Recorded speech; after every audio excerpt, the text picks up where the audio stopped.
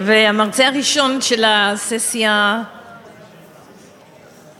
הראשונה של אחרי הצהריים הוא פרופסור אהוד גזית, שהוא המנהל האקדמי של המרכז BCDD, והוא ירחיב לנו את האופקים בנושא מטאבוליט אמילואיד, ואני נותנת לך את הבמה. מה זה קאפ? רגע.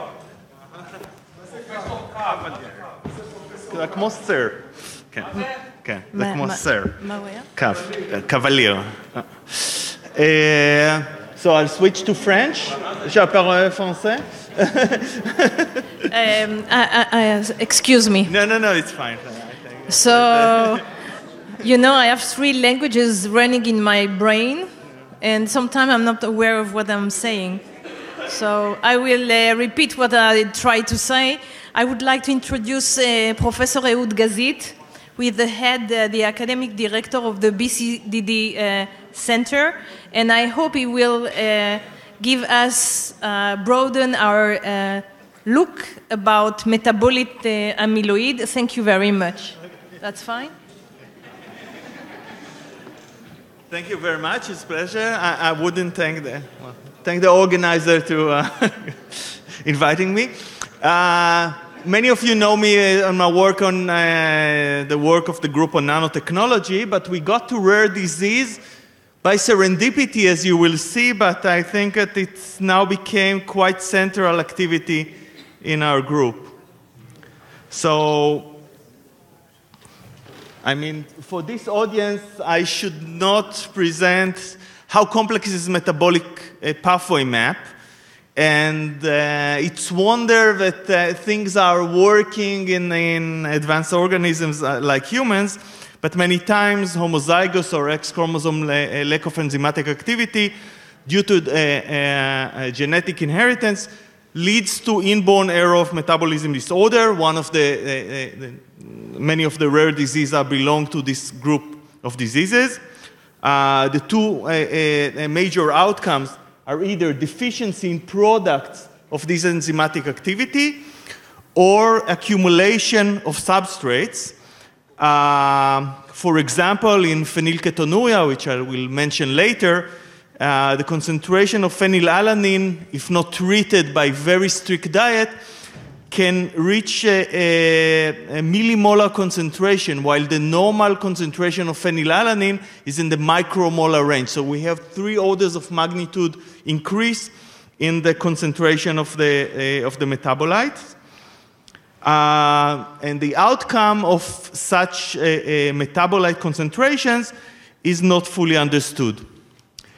So how do we get to study metabolite and self-assembly and its formation of ordered structures? So our group has been involved for many years trying to identify minimal recognition modules that allow the formation of ordered structures. We're interested in ways that biomolecules interact by a process of recognition, molecular recognition and self-assembly to form ordered nanostructures. Our approach is reductionist. We take complex biological molecules, we cut it to smaller and smaller and smaller and smaller pieces in a minimalistic non-biased way, and we identified actually extremely short self-associating motif, including metabolites, which will be the center of the presentation today, as well as other small molecules. When you get the formation of nanostructure for such small assemblies, there's also appearance of unique physical properties, including mechanical one, optical one, electronic one.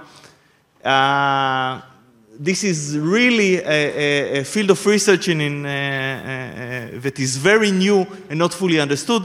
I dare to say, although I'm recorded at a friendly audience, that we think now that it might be that even these physical properties has to do with phenomena, pathological phenomena that we see with the aggregation of metabolites and other small molecules.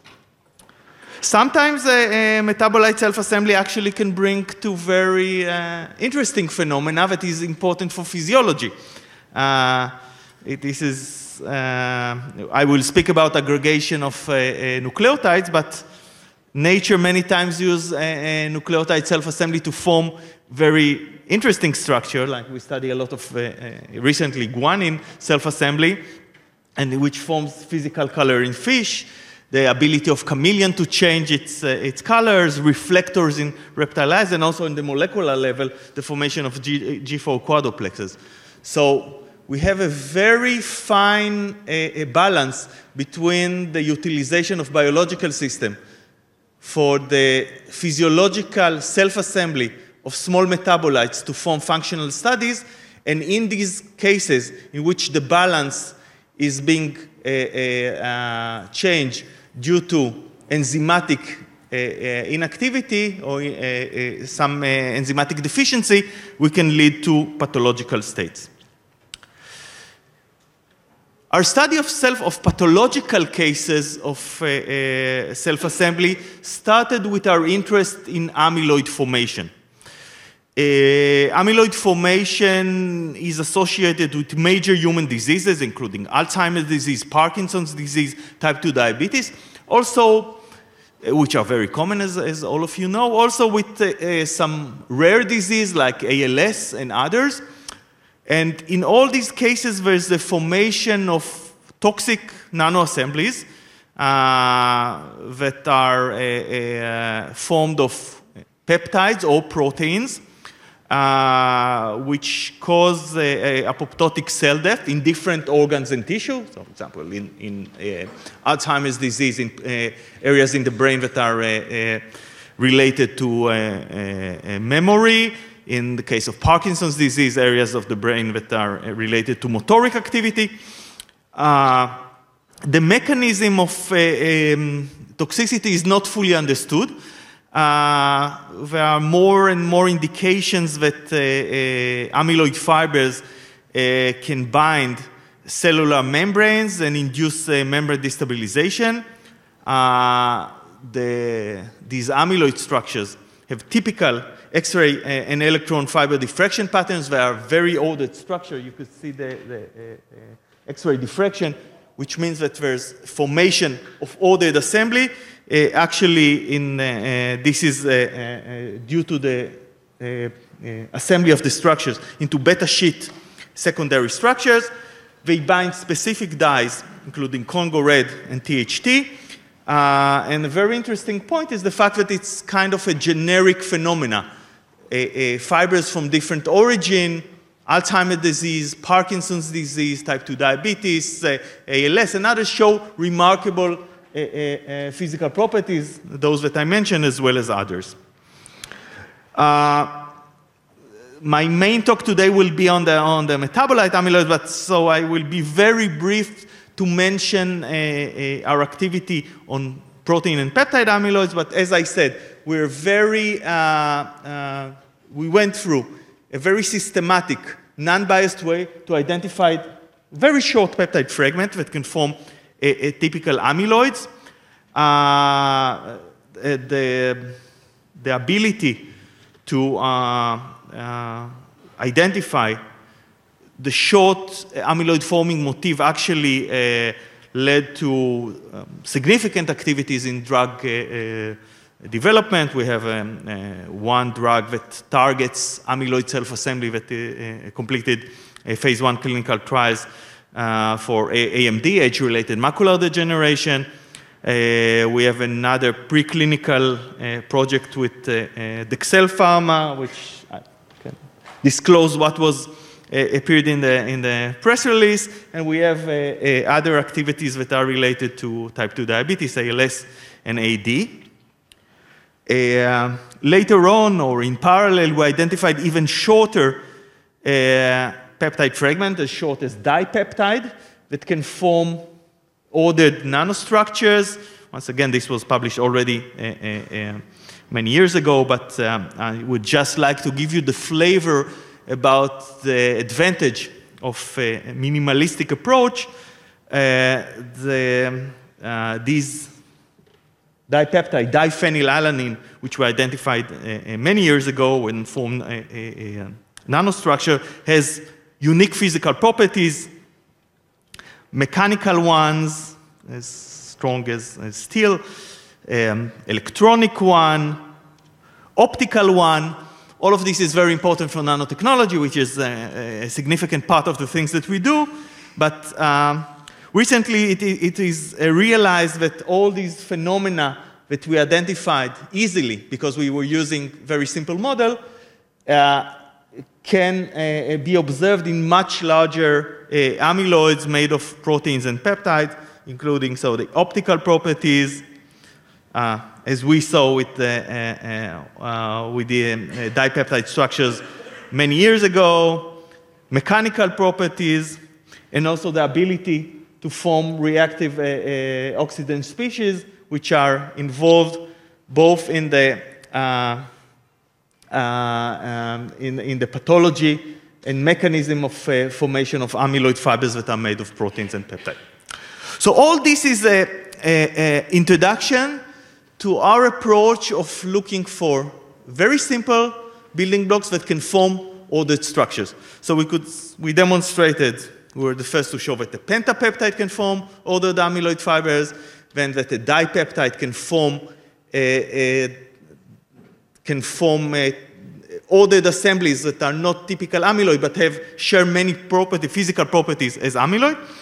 And something that started as a control led us to a completely new concept, which is metabolite amyloids, amyloids that are not formed of proteins, peptides, but rather from small molecules. Okay, so this is a concept that I mentioned already, and now I move to our transition from peptide self-assembly to the study of amino acid amyloids. So, as I said, we move from proteins, polypeptides to short peptides, dipeptides. We asked ourselves, can a single aromatic amino acid, we started with phenylalanine, but then we studied other amino acids, can form ordered structures? And the answer, as we envisioned in the beginning, should have been not. Because until 4 years ago, when I would ask how small you can get, when we got to the dipeptide, was that it's probably a dipeptide, and I could give the very elaborate answer on the importance of the amide bond, the resonance between the in this unique bond, which gives its pseudo or partially two-dimensional properties and allow the stacking and assembly of the structure. So it should have been not, but it's nice to do controls. So this is for the young members of the audience. Always do controls. And quite to our surprise, this is work that was done by Lee Adler-Abramovich, who was then a PhD student in the lab. Now she has her own research group at the School of Medicine. Quite to our surprise, we realized that phenylalanine, a single amino acid, can form ordered assemblies that look just like amyloids, the amyloids that I mentioned earlier. These were fibrillar assemblies with a diameter similar to that of amyloids that could bind Congo red and show birefringence, which is a amyloid, specific amyloid properties. They could bind THT and show a clear fluorescence as we see with amyloids. So from the phenomenological point of view, we could see something that looks, from structure, ability to bind dye, just like amyloid. And also we could see clear electron diffraction pattern, and we could model the formation of the structures just as it looks in protein and peptide amyloids that are involved in major neurodegenerative disorders. So then we ask ourselves, what could be the significance of such organization into amyloid. And then we suggested that it might be, as I started my talk, that indeed the self-assembly of phenylalanine into fibers could suggest amyloid etiology in phenylketonuria, a metabolic disorder.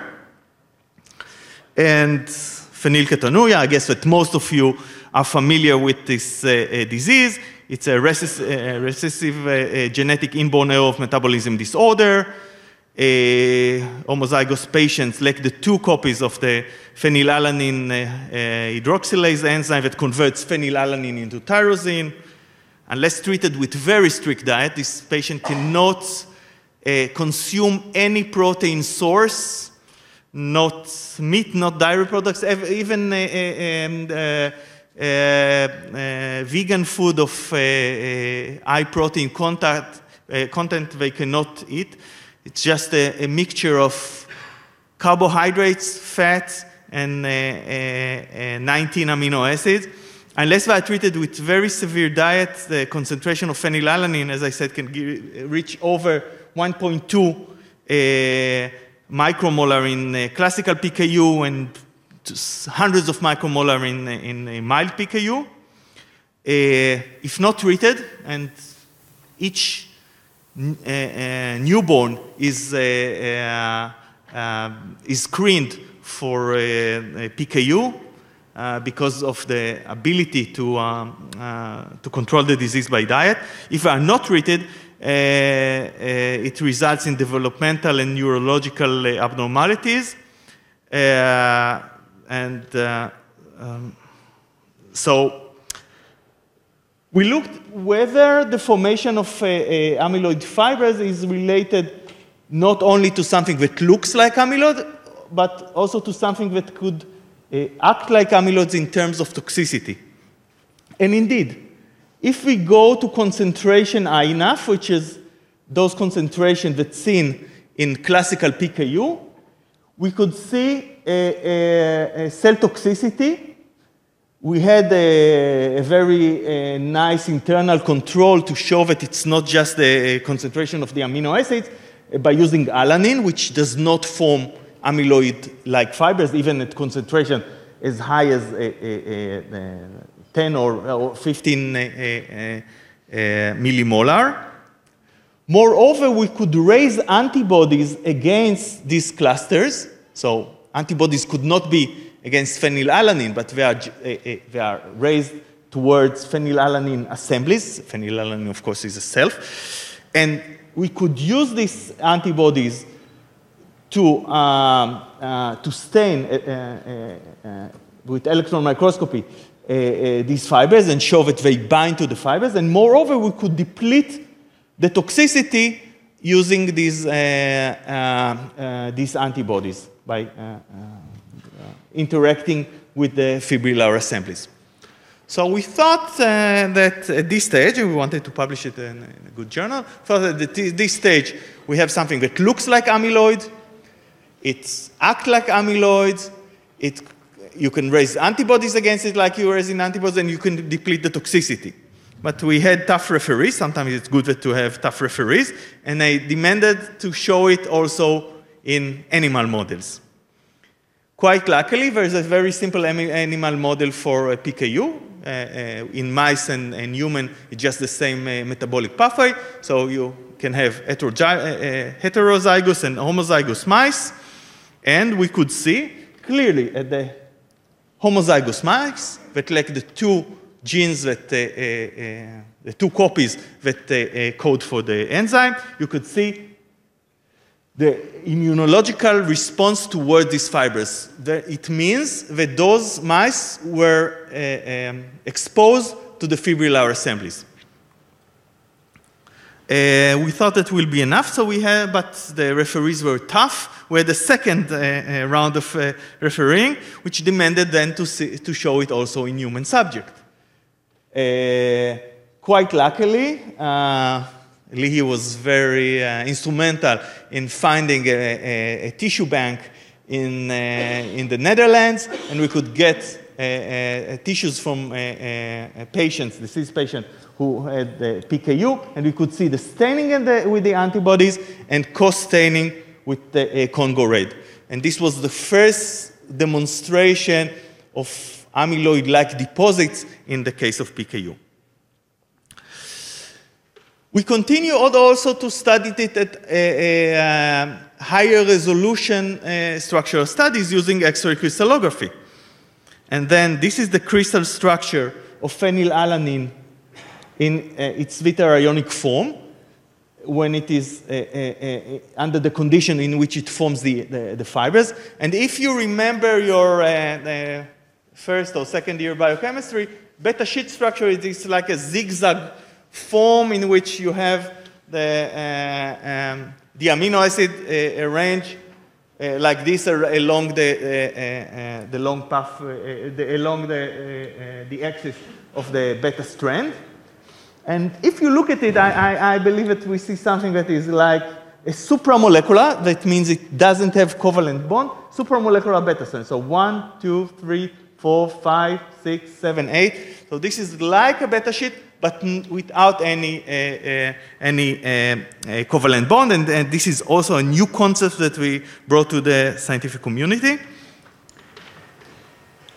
Indeed, now, if you just overlap a hypothetical beta strand, a polyphenylalanine beta strand on top of the crystal structure, you see near perfect superposition of the two structure. The advantage of working on a very simple model, so everybody can buy phenylalanine from Sigma Aldrich or any other source and form the amyloid and study their effect, is the fact that there are many groups working on it now. People have shown that you can inhibit the formation of the structures by a stereoisomer of phenylalanine or by small molecules. Other people are working, we and other people are working on the mechanism of this. So now I think that we changed many of the thinking about PKU and the aggregation of metabolites into ordered structures. But we ask ourselves whether this is the only case. Is phenylalanine is just one outlier or example, or you could see it in many other metabolic disorders. As I started my presentation, there are many cases. We have so many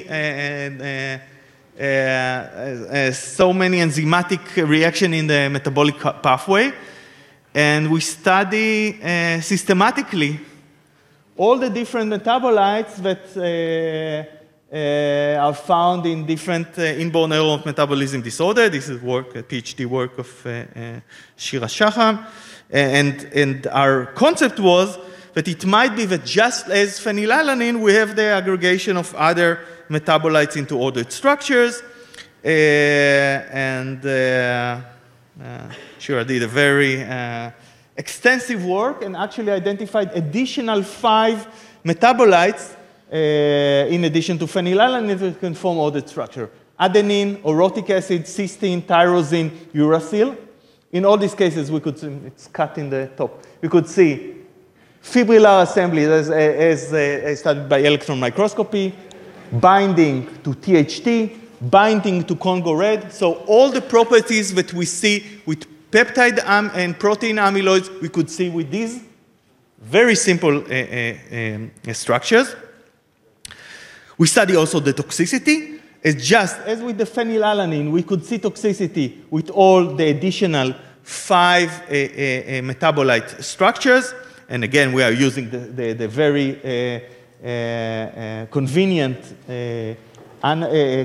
control, which is alanine, which does not form any structures.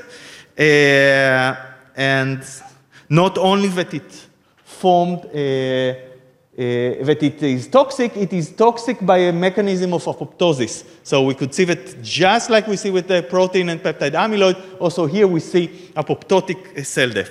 So we have the structure, the function, the toxicity, the mechanism of toxicity. For now, 6, and there are more in the pipeline. And again, with alanine, you don't see any significant apoptotic effect. So if you think about the different properties of amyloids. And this is nanoscale fibers, THT binding, Congo red binding, cytotoxicity, apoptotic cell death, membrane binding. This was not done by us, by other groups. This is the advantage of working on very simple models, so other work.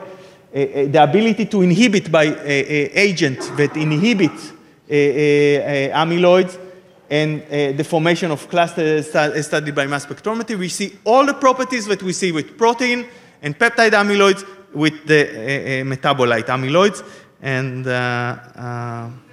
think that we are changing now we're providing a new paradigm for metabolic disorders.